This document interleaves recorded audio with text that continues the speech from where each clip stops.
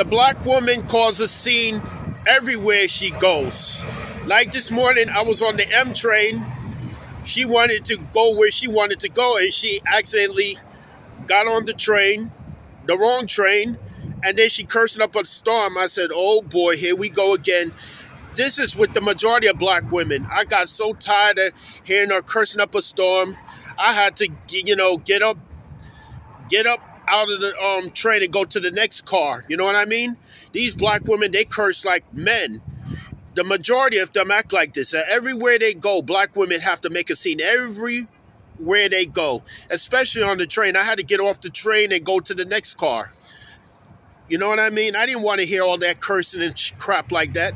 That's why nobody wants to be around black American women, because the majority of them have that masculine energy, and I cannot deal with the masculine energy.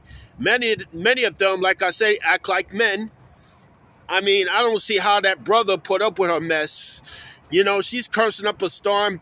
Everybody had to get up and go on to the next car, like I did. I got tired of hearing her mouth.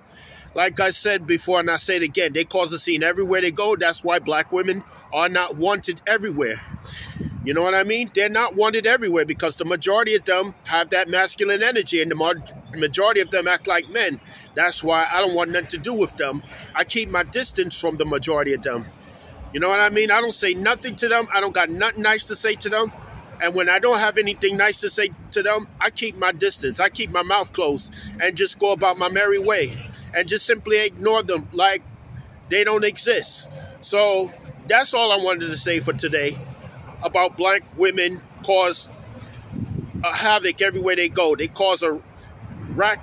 They cause havoc everywhere they go. They make a scene everywhere they go. That's all I have to say here. Have a great day.